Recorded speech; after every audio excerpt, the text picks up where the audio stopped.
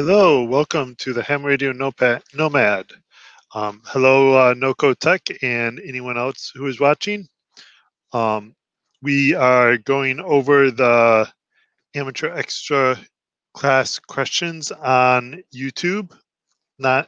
We are on YouTube, yes. We're going over the Amateur Extra class questions on Ham Study. If anyone wants to join in and go around and read the questions with me, feel free to click the StreamYard link up top. And those who are watching on Team Replay, thank you for watching. Please remember to subscribe and like the video. And with that, let's get started.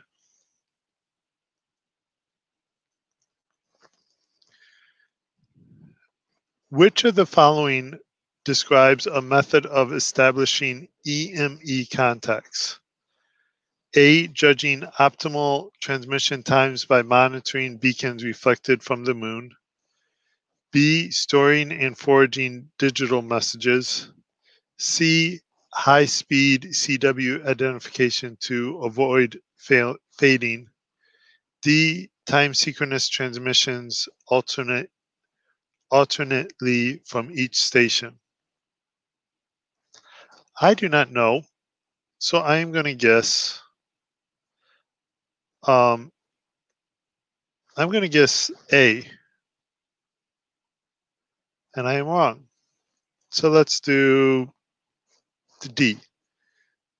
Time synchronous transmissions alternately from each station.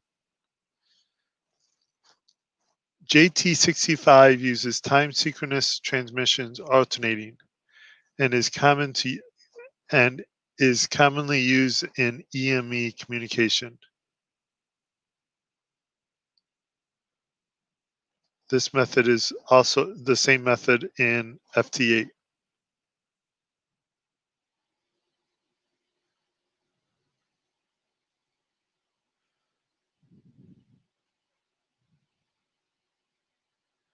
Which circuit is bistable? A, flip-flop. B, a polar amplifier. C, an AND gate. D, an OR gate.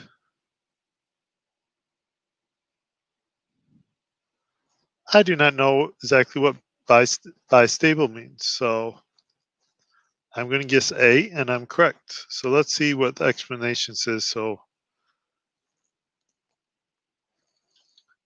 a clock is a device that periodically switches states, and so is not stable because its output does not remain in one particular state. The outputs of AND or OR gates immediately reflect the inputs of the corresponding circuits, and so are not considered stable circuits. A flip-flop can retain its output states after one or more of its inputs have changed, and so is stable in either of its binary states.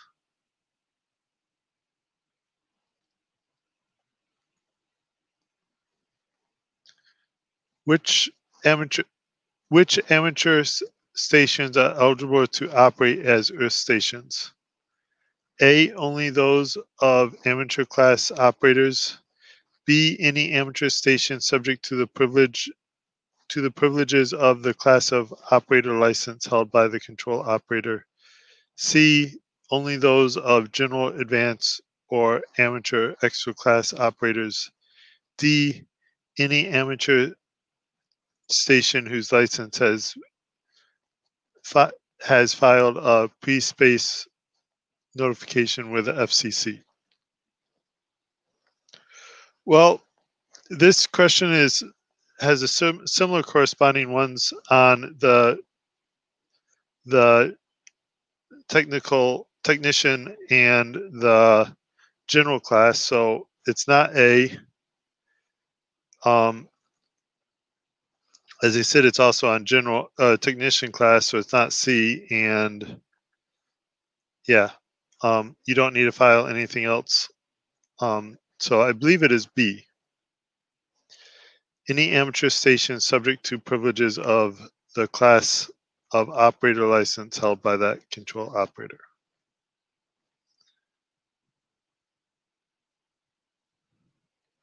What describes orthogonal frequency division multiplexing? A digital modulation technique used subcarriers at frequency chosen to avoid intersymbol interference. A frequency modulation technique that uses non-harmonic related frequencies. A bandwidth compression technique using Fourier transforms. D, a digital mode for narrow band and slow speed transmission. I've seen the question before, but I can't remember exactly which one it is. So I'm going to guess A. And A is correct. Digital modulation technique using subcarriers to avoid intersymbol interference.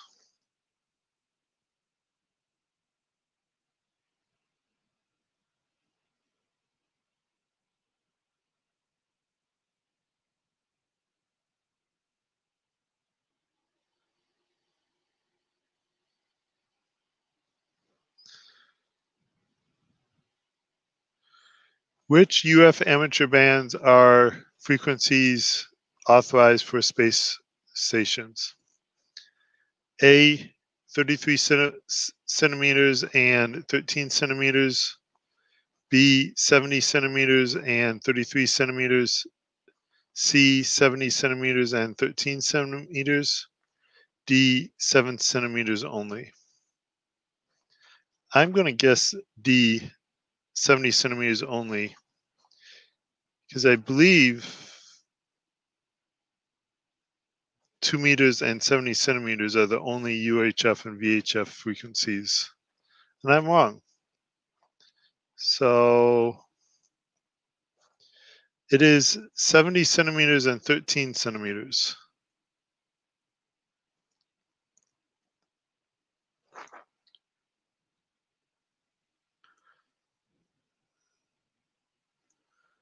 The following bands are authorized for space stations: 17 meters, 15, 12, 10 meter, 6 meter, 10 meter, 6 millimeter, 4 millimeter, 2 millimeter, and 1 millimeter.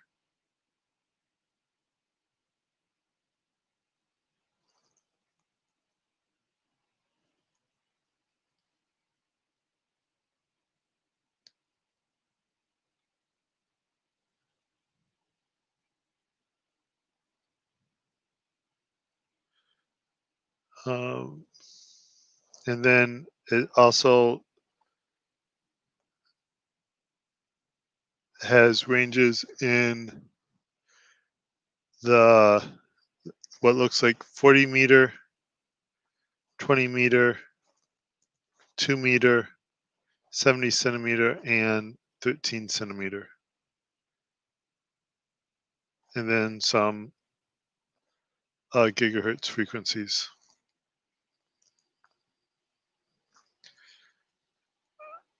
What is the name of the antenna matching system that matches an unbalanced feed line with to an antenna by feeding driven elements both at the center of the element and at a fraction of wavelength to one side of the center?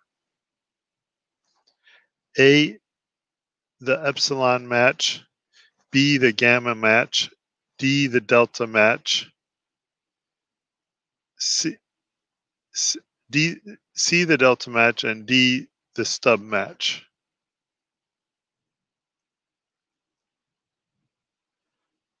I don't know. So I'm going to guess the delta match.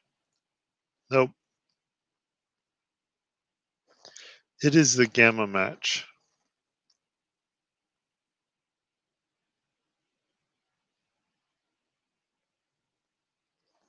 A gamma match can match impedance below 50% right up to that. Sorry. A gamma match can match impedance below 50 ohms right up to that of 50 ohms to which your transceiver wants to see. A Yagi antenna almost never has an impedance of 50 ohms.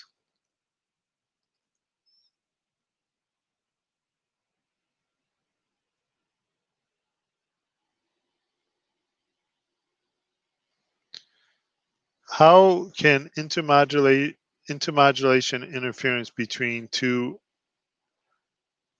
repeaters occur? A, when the signals from the transmitters are reflected in phase from airplanes passing overhead.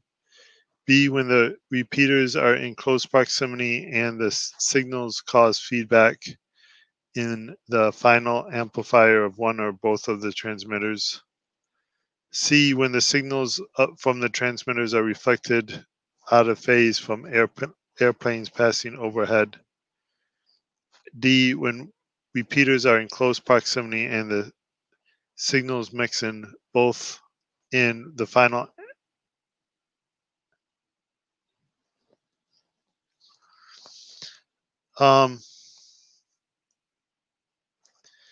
This one,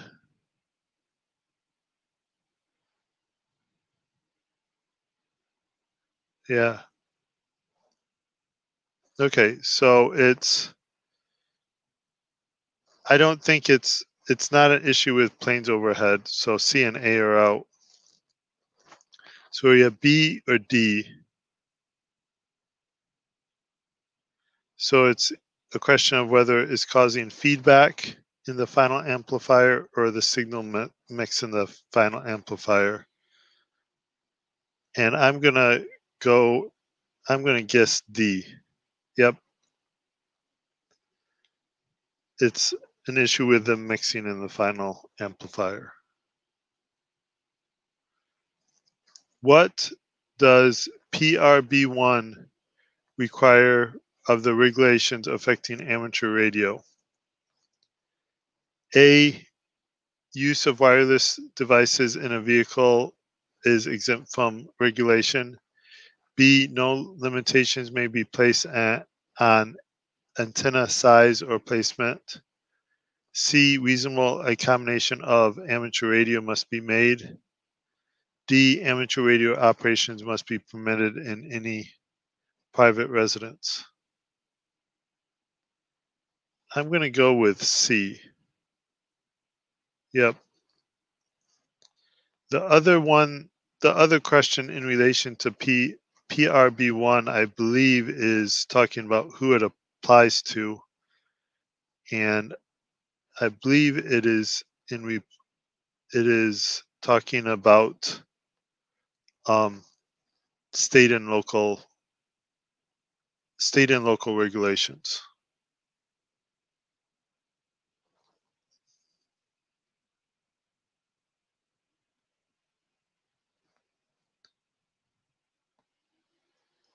On what portion of the 630 meter band are phone emissions permitted? A, entire band. B, only the bottom 3 kilohertz. C, none, only the top 3 kilohertz.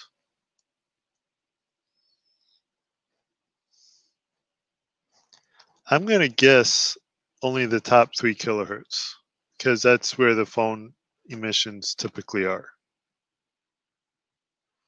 And it is wrong, so my second guess would be none. And that is wrong. And so it looks like 630 meters is the entire band is open. So there is no type limitation on the 630 band. Which of the following describes a G5RV antenna? A, multi-band trap antenna. B, wideband dipole using shorted coax cable for the radiating elements and fed with 4-to-1 balun. C, a multi-band dipole fed with coax and a balun through a selected length of open wire transmission line. D, a phased array antenna consisting of multiple loops. I'm going to guess that it's C. Yep. G5RV is a multi-band antenna, multi-band dipole antenna fed with coax and a balun through a selected length of open wire transmission line. What do the arcs in the Smith chart represent? A, frequency. B, points of consistent resistance. C, SWR. D, points of consistent reactance.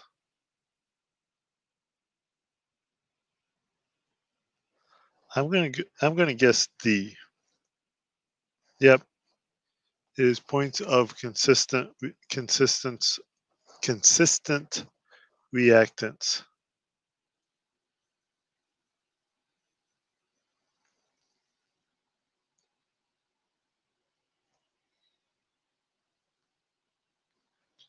Hey Tank Radio, how are you doing tonight? If you want to get on and help me read questions, feel free to click the StreamYard link up top.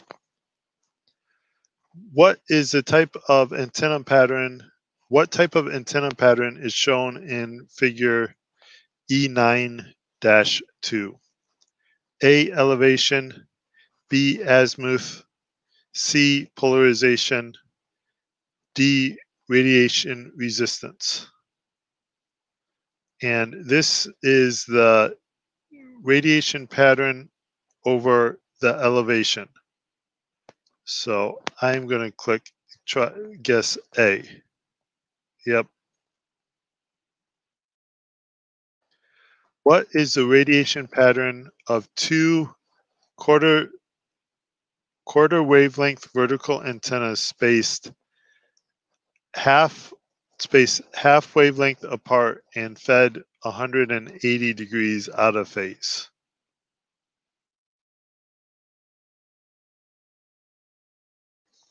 Sounds good. Sounds good, Tank Radio. Not a problem.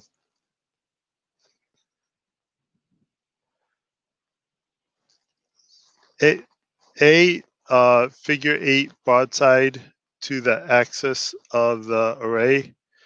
B, choroid. C, figure 8 oriented along the axis of the array. D, omnidirectional. I believe this one is B, choroidal. No. So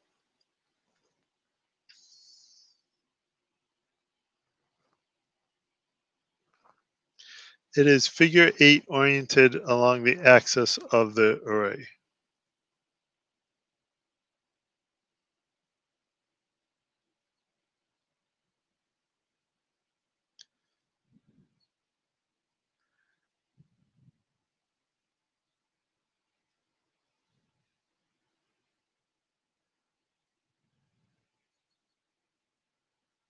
And you can't see. And so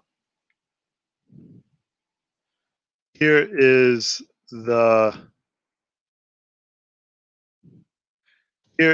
link to a web page all about the different wavelengths.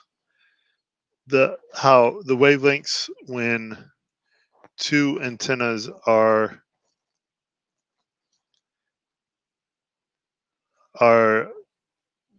in different distances apart, and whether they're in phase or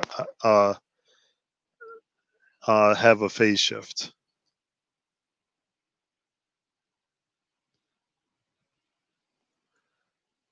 How are the capacitors and inductors of a low pass filter pi network arranged between the network input and output?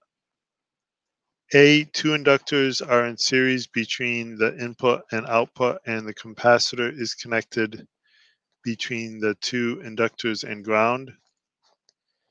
B, two capacitors are in series between the input and output, and the inductor is connected between the capacitors and ground. C, an inductor is connected between input and ground, and the other inductor is connected between output and ground, and the capacitor is connected between input and output. D, a capacitor is connected between the input and ground, and another capacitor is connected between the output and ground, and the inductor is connected between the input and output.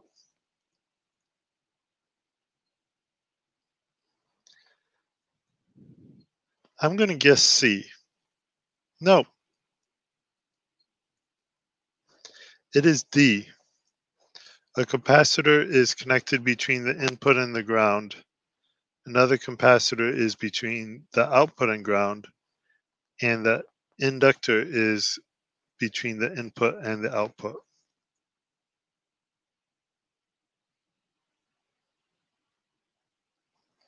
Think of the symbol pi.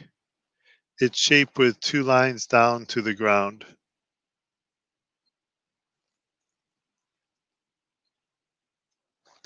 For a low pass function, the two capacitors will lead the higher frequencies to ground while opposing the path to lower frequencies. The inductor leads the lower frequencies to output while opposing the path to higher frequencies.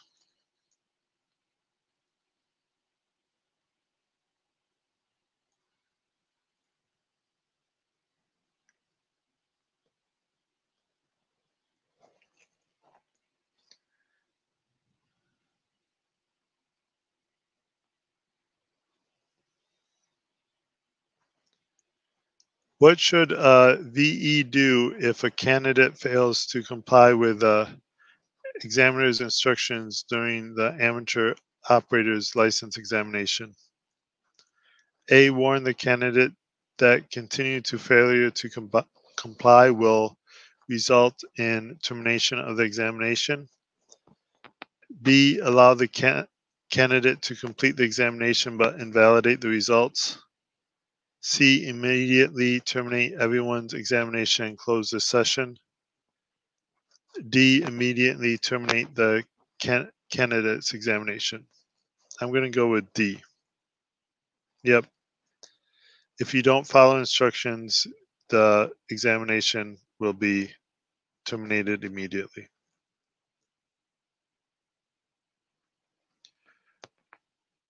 What is the name of an antenna matching system? And we did that one. It is Gamma Match. What is the magnitude of the impedance of a parallel RLC circuit at resonance?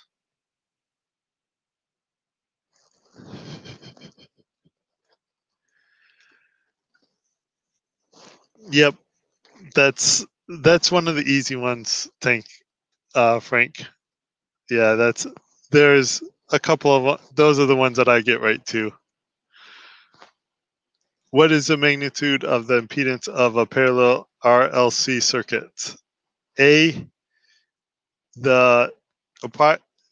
approximately equal to inductive reactance.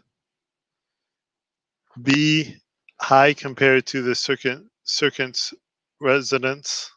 resistance. C, approximately equal to the circuit's resistance. D, low compared to the circuit's resistance.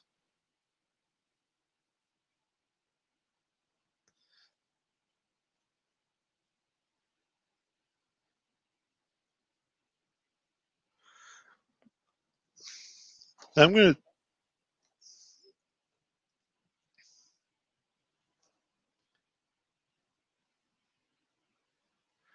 it's at residence.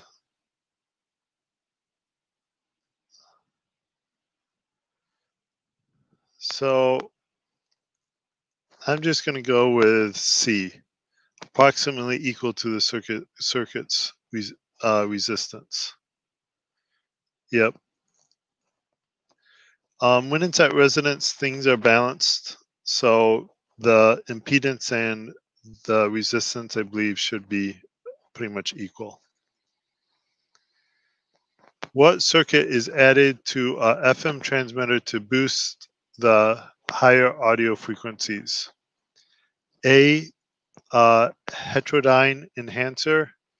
B, a de-emphasis network. C, a pre-emphasis network. And D, heterodyne suppressor.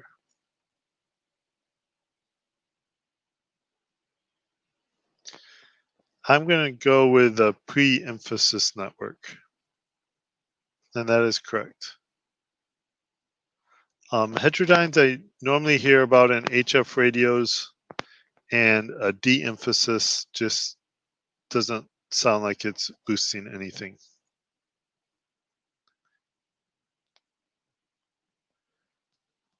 Which point on figure E5-1 best represents the impedance of a series circuit consisting of a 30 ohm resistor and a 9 picofarad capacitor at 21.2 megahertz?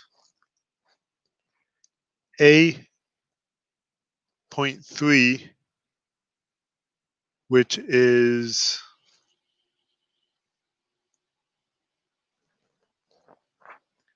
let's zoom in a little bit so I can read this. A, 0.3, which is at 400, Y 400 and X 300. B, 0.8,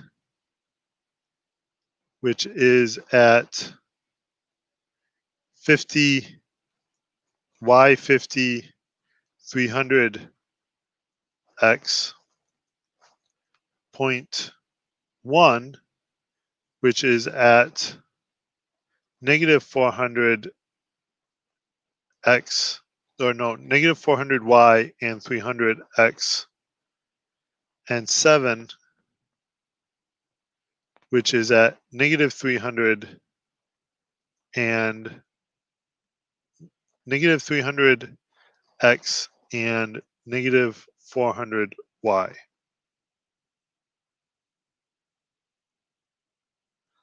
I'm going to go with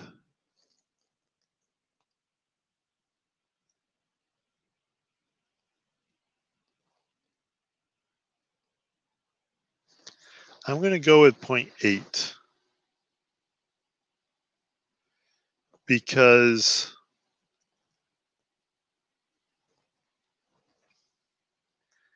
.300 ohms is for the X, and I believe here. Let me pick the answer first before and see if I'm right before and I'm not. So no point in saying why my thinking's wrong.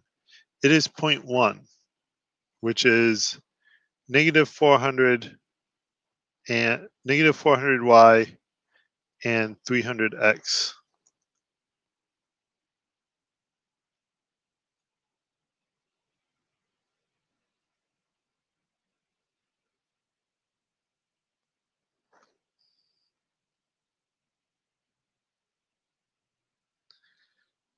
And there is it is the inverse of 2 pi times the frequency times the capacitor. And it's a negative value. So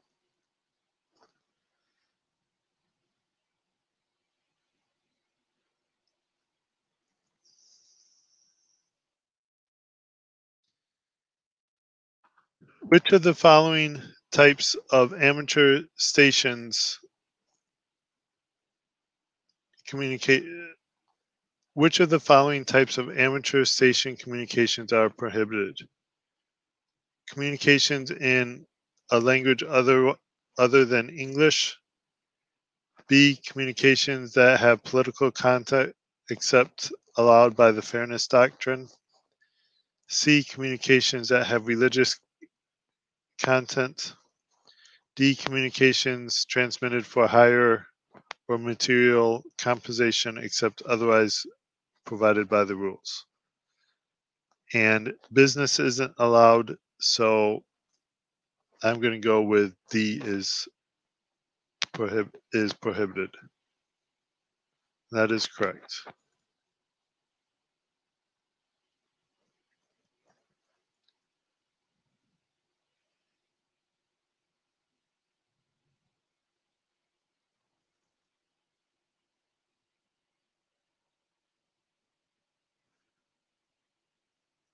How should you generally identify your station when attempting to contact a DX station during a contest or a pileup?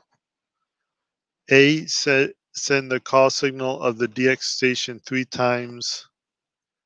The words "this is" and then your call station 3 times. B. Send your full call sign and grid square. C. Send only the 2 letters of your call sign until make contact. Send your full call sign once or twice. I'm going to go with the simple, just say your full call sign once or twice. What is meant by the term baseband in radio communications? A. The frequency range occupied by a message signal prior to modulation. B. The lowest frequency band that a transmitter or receiver covers. C. The unmodulated bandwidth of a transmitted signal. D. The basic oscillator frequency in an FM transmitter that is multiplied to increase the deviation or carrier frequency.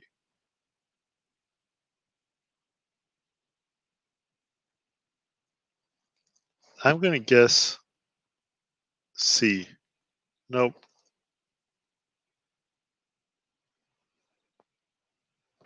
It is A. The frequency range occupied by the message signal prior to modulation.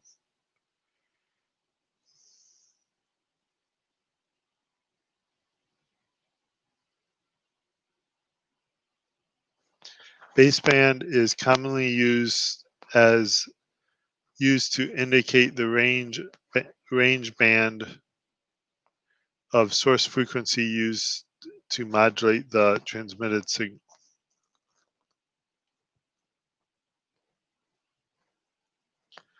Over what range of frequencies are the FCC human body RF exposure limits most restrictive?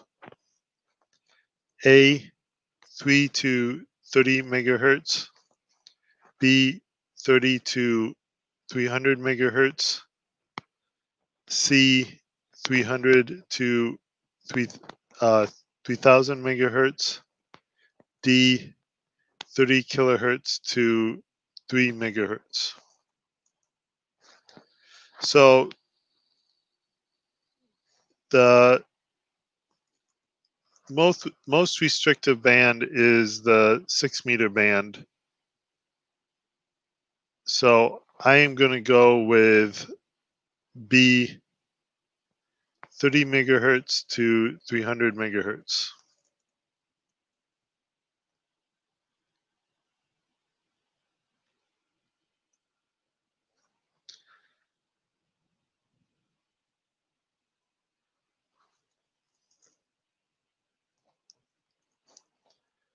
And I'm going to call it an early night tonight. So I think this is going to be my last question.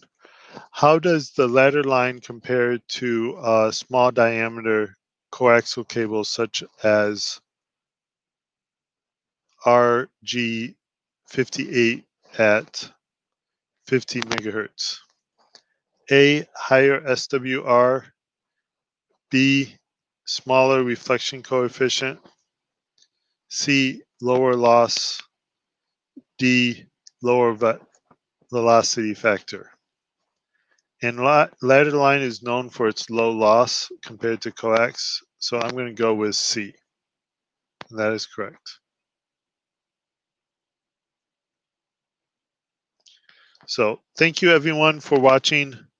Thank you for those who watched live, and thank you for those who are watching on Team Replay. I will be doing this next week again, and I will be having for sure one live stream on Thursday for an FT8 off practice session.